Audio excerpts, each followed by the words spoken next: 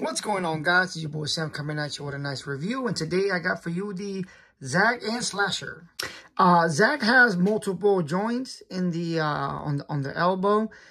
He has a lot of movement going around. His hip has movement. Does a nice cool kick. Bends at the knee. Bends at the ankle.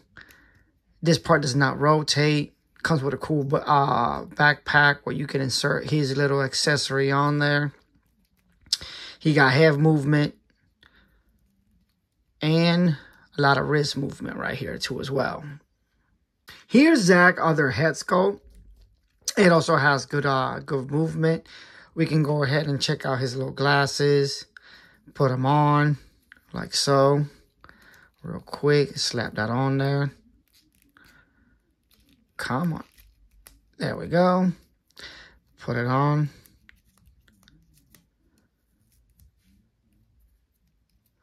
Looking cool with his new glasses. Here's Zag with his turtle shell. Looking cool.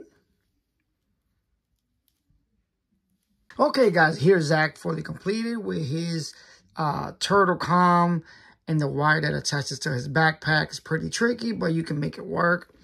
And his hockey stick.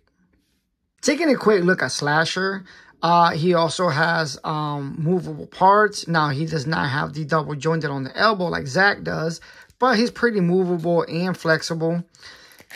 Legs bent. Can kick somewhat high. This is soft rubber. And he also have movement on the head and also on the neck. Also, Slasher comes with exchangeable hands, 2 sets of open karate chop hand, and 2 fist hands. Also, he comes with exchangeable head sculpt. Very cool, very dynamic, very expressive. So you can swap these back and forth at any time. Slasher also comes with different variations of small artillery, like you have your knife and your comma. For fighting. He also comes with this short little weird looking knife thing and a little hatchet.